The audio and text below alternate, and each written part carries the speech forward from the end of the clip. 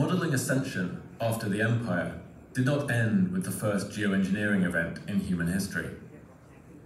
From the late 19th century onwards, the island is transformed into a remote global situation room from where theatres of war and mass surveillance are operated, on Earth and far beyond.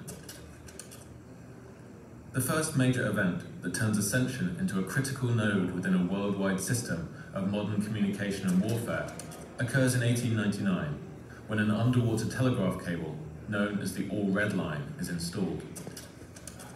The All Red Line was an information net cast across the British Empire to oversee its colonies.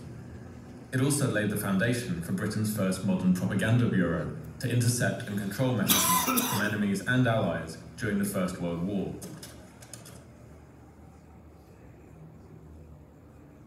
Today, the massive antennas of the British Broadcasting Corporation's Atlantic Relay Station, located on Ascension and installed to broadcast out to Britain's former colonies, are reminiscent of this first imperial propaganda web. Ascension's geostrategic importance becomes clear again during the Second World War, when, in 1939, the United States government constructs Wide Awake Airfield.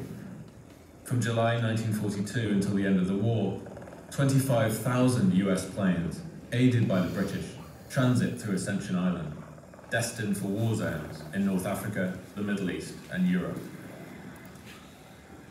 In 1982, the British Royal Air Force reactivates Wide Awake Airfield after Argentina reclaims the colonized territory of Islas Malvinas. Ascension Island is now a key transit zone for the subsequent Falklands War, at one stage becoming the busiest airport in the world. The island does not only supply and operate theatres of war across continents, it also surveils other possible threats to empire. During the Cold War, the United States Air Force constructs a target tracking radar station in the area known as Cat Hill. Nicknamed the Golf Ball, it would subsequently become the location of a global surveillance facility, established jointly by the United States' NSA and the British GCHQ.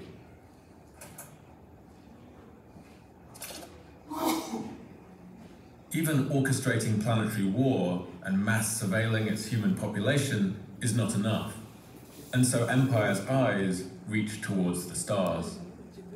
In 1967, NASA builds a tracking station to support the Apollo lunar landing program.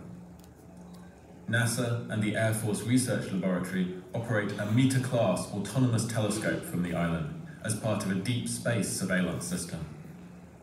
The European Space Agency also establishes a station on the northeast coast of the island to track its commercial Ariane rockets. And so, Ascension Island is terraformed and technoformed. Empire's colonial ecosystem is not limited to organics alone. Its tech infrastructures of domination and surveillance, the ears and eyes of empire, grow there as well, and map, once more, other worlds to propagate in its image.